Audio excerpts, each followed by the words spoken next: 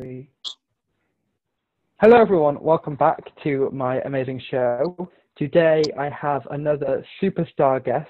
I have Adam Gillian, who was probably most well known for Beautiful, the Carole King musical, and you've done that quite recently, haven't you?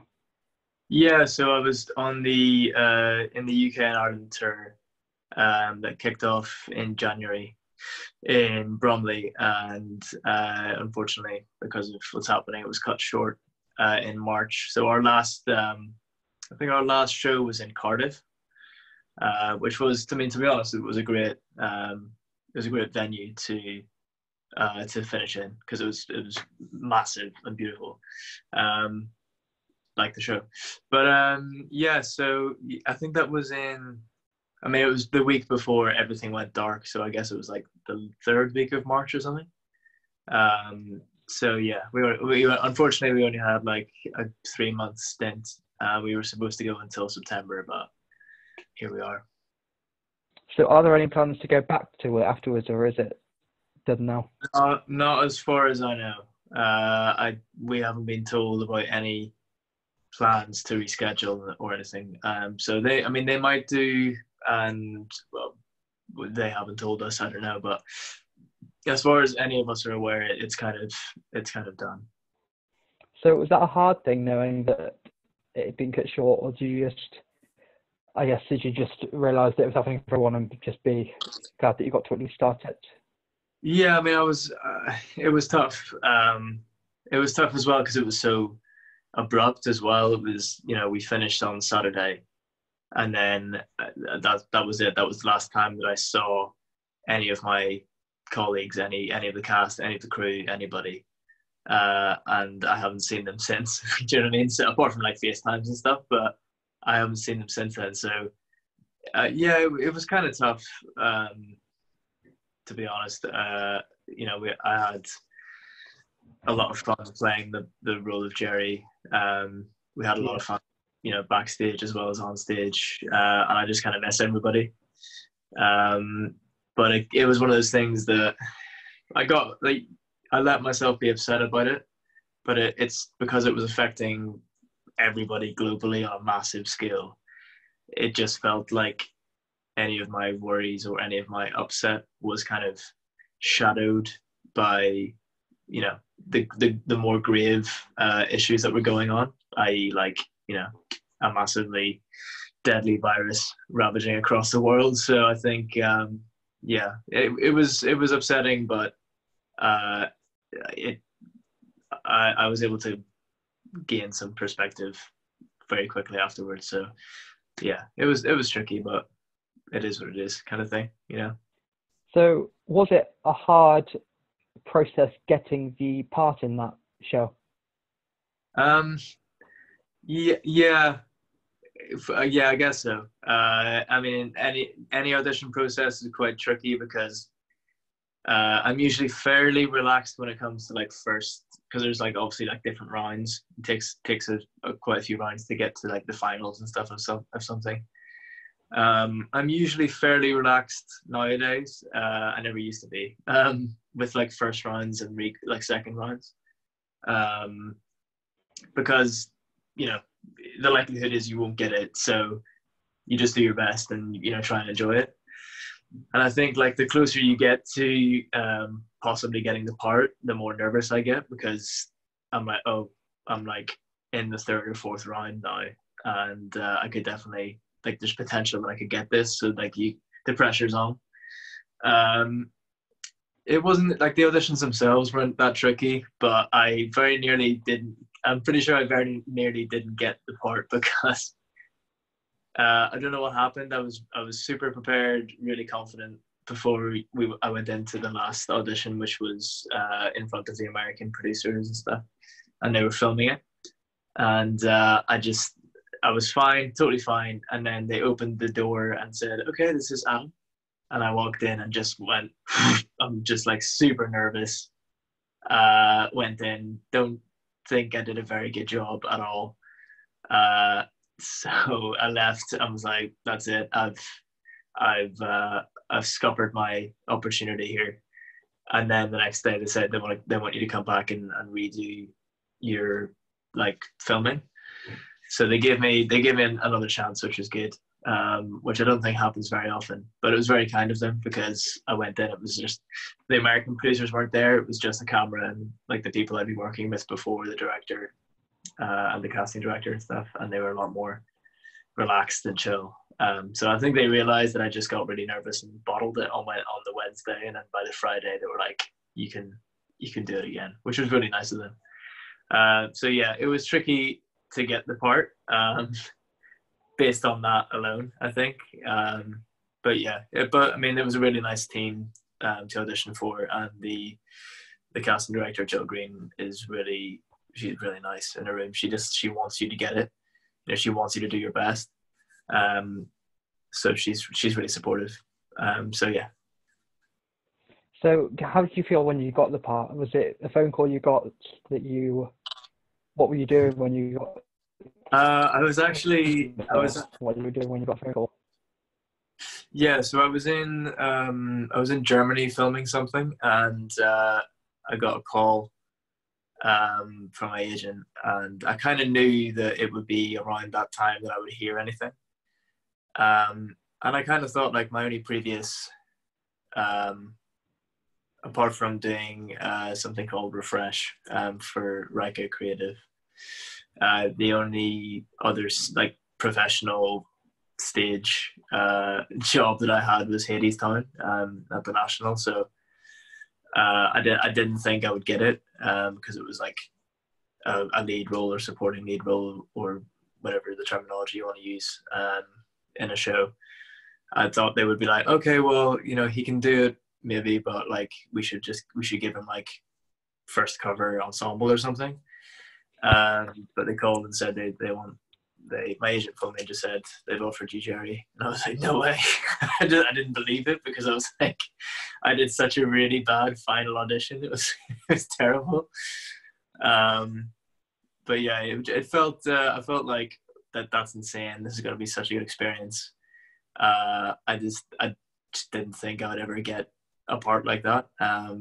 So yeah, I was elated and shocked, surprised, and also like really nervous. I was like, oh no, like I'm going to be working with like this person and this person who are super experienced, and like they're going to be like, I just call that like imposter syndrome. Like, oh no, they're going to think that I'm really terrible, and like I'm going to get to the rehearsals and the director's like, oh yeah, why did we ever hire you? You're terrible. Like I get that all the time.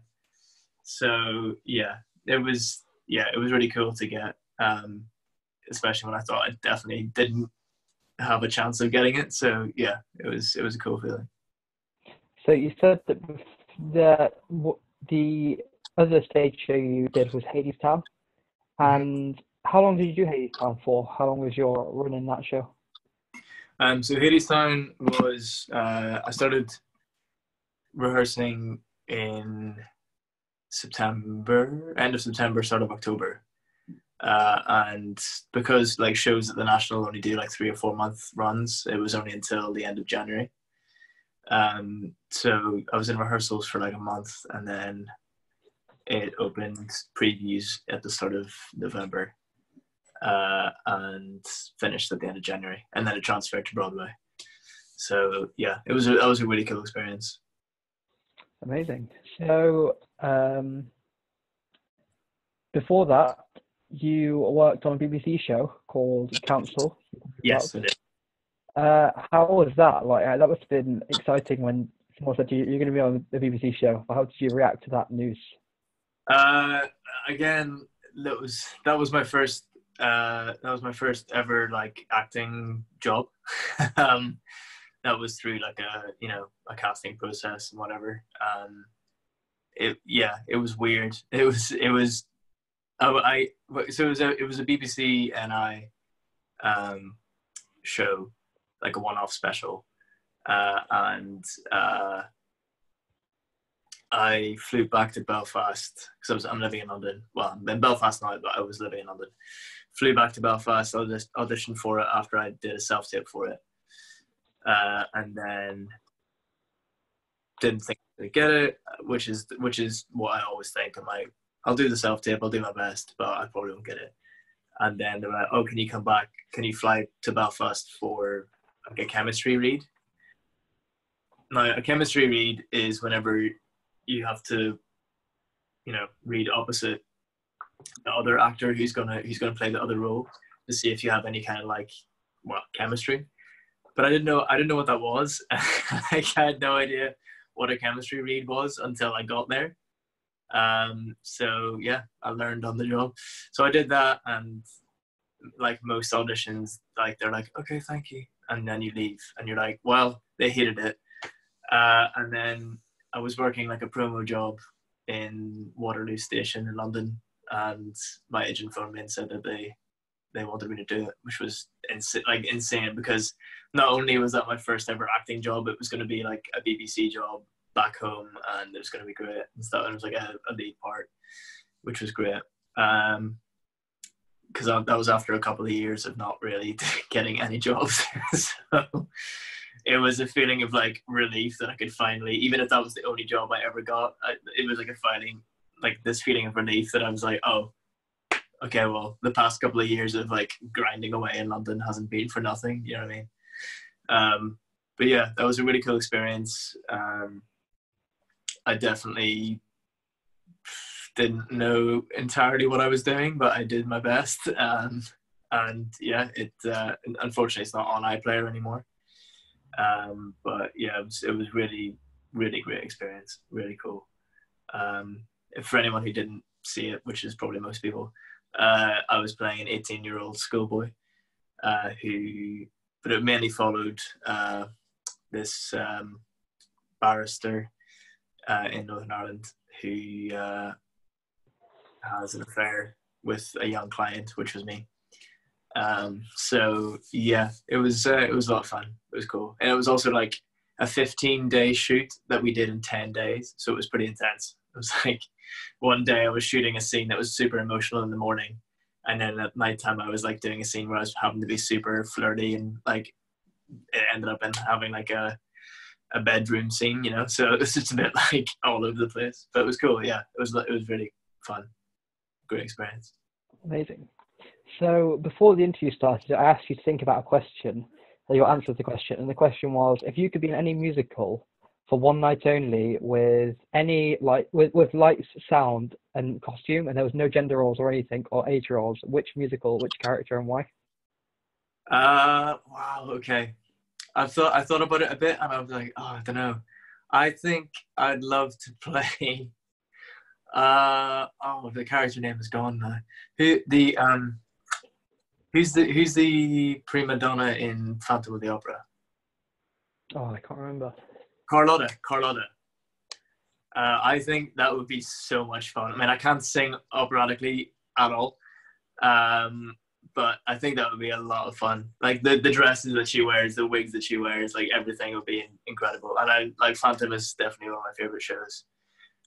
When it's done well, I think I've seen, the first time I saw Phantom was the touring production, like in 2012 or 2013, in Edinburgh, and it was amazing. And then I saw it in West End, and it was amazing. And then I saw it in New York as well, and I just didn't. It might have just been a bad day or whatever, but I just didn't think it was as good as the ones I'd seen before. But yeah, I definitely think it's definitely up there with some of my top fave shows. But yeah, Carlotta in Phantom would be very fun to play, I think. Amazing. So this question you have to think about, so you make sure you don't get confused, because some people get confused with this. And it is, if you had to pick between only listening to one original cast recording for the rest of your life, or listening to any cast recording you want, but only listening to it once and never going back to it, what would you pick? Listening to one original cast recording for the rest of my life. Just one, or? Yeah, I thought, is it not like it's just one for the rest of your life? So it's choosing between only listening to one, or listening to any but only once, never listen to it again. Yeah. Ooh. Okay. Yeah. Do you know what? For somebody who performs in musical theatre, I don't listen to a huge amount of musical theatre albums. I'll be honest. I think the one that comes to mind is the Spring Awakening original Broadway cast recording. I could listen to that on repeat over and over again. So I would say, yeah, I would say one for the rest, like one recording for the rest of my life. That would probably be it. Because yeah, Cool. it's a great show. So my next question is, they are making Adam Gillian the musical. Who's going to play you? You can't pick yourself. Can it be like anybody from any kind of genre, or does it have to be like musical theatre? Well, I'd say as long as they can sing, because it's you the musical, so it has to be a singing person. Okay. Go. Okay. Sure. I'm going to say I would love Cameron Sharp to play me because he was Barry in Beautiful. And I would love to see what his interpretation of me in the musical would be because he's a good friend. And I'd love to. We just took the piss out of each other a lot. I'd love to see, and he's much better singer than me. So I would love to see his interpretation of me in a musical. That would be great. So if you're friends and you're doing a musical based on you, would you play him in the musical based on you? You just play each other, do a role reversal. Yeah, absolutely. Yeah, I would do that. I would. Yeah, I would write that. I would definitely do that. I would. If money was a difficulty, which it could be after all of this, pandemic and whatever, but I would just multi-role everyone else. I would just be everybody else. Cam could be me, and yeah, I think that would be a lot of fun. I think that would be a show that nobody would come and see, and it would be terrible. I think it would be a lot of fun. Yeah. Amazing. So, would you rather never sing, dance, act, any of that stuff, never do that again, or be an all singing, all dancing sheep? But just so you know, you'd turn into a sheep and have knowledge of being a human. You'd have to live in a field and only eat grass. Yeah, do you know what? I'm happy being human. I'm okay with being singing, dancing, and acting to stay human. Yeah, because you didn't say writing, and I can write as well, so I can just, that can be my creative outlet if I can't sing, dance, or act. I mean, I can't dance anyway. I'm just going to be very clear. I can dance only if it's choreographed for me and after a lot of rehearsal, but I can't. Dancing is not a thing that I can do anyway. So singing and acting, fine. Yeah, I would have to give those up. I don't think, because if you're a sheep and you've known that you've been a human before, then I think you probably wouldn't want to sing, dance, or act because, like, I'm sure the life of a sheep is great, but I think humans can do much more things, many more things than a sheep can. So I think you would probably just be quite sad that you're not a human anymore. So I think I'd rather be a human and not sing, dance, or act. Yeah. Amazing. Last question. Thank you, by the way, for coming on the show. It's been amazing. Not at all, man. This is the question that I finish with everyone, and that is, if you could be any Disney princess, which one would you be and why? Any Disney princess? Oh, okay. That's a good one. Disney princess. Do you know what? I think I would be Mulan. Good choice. And why? I think she just kicks ass. I mean, I think they all kind of do, and I think they all kick ass in different ways, especially like the more contemporary Disney movies that come out. But I think she was the first one that I watched and was like, I love that she just defies the male stereotype of only men being able to be warriors, and she's like, no, I can fight as well. I think that's cool. Amazing. And also Mulan's a great film, so yeah, I'd definitely be Mulan, I think. Cool. Well, thank you for coming on the show. It's been fun. I've enjoyed it. Two quick things. What's your advice for everyone stuck at home right now? Just like try and stay as busy as you can, but don't be too hard on yourself if there's nothing to do, or if you just want to chill out, just chill out. But if you feel like you're getting a bit like groggy or lethargic, maybe just go for a walk. Don't try not to let yourself just sit in the lethargy too long. Otherwise, I think it'll make you quite down. I mean, I say that there's a couple of days where I'm like, I just don't want to do anything, and that's fine. That's also fine. And also, it'll be over hopefully soon. So just keep the old spirits up. Well, you all heard it from the superstars. Everyone, make sure that you follow the advice. And one last thing is, this video is trying to make money for acting for others. So the link in the description. I'm going to put a link to the website as well, so that you can all donate below. And yeah, thank you for coming on the show. How do people follow you on social media if they want to? They can follow me. My Twitter and Instagram is @AJGillian, which is GILLIAN. So many people misspell that. You have no idea how many people misspell my surname and say it wrong. It's Gillian. It's in the corner of the screen. I think you can see it on the corner of your. It'll be on there. So if you want to see it, AJ, and then it's Gillian that's spelled on the screen. So yeah. Cool. Okay. Right. Well, thank you so much. Thanks for asking. If you remember the advice I always give you at the end of every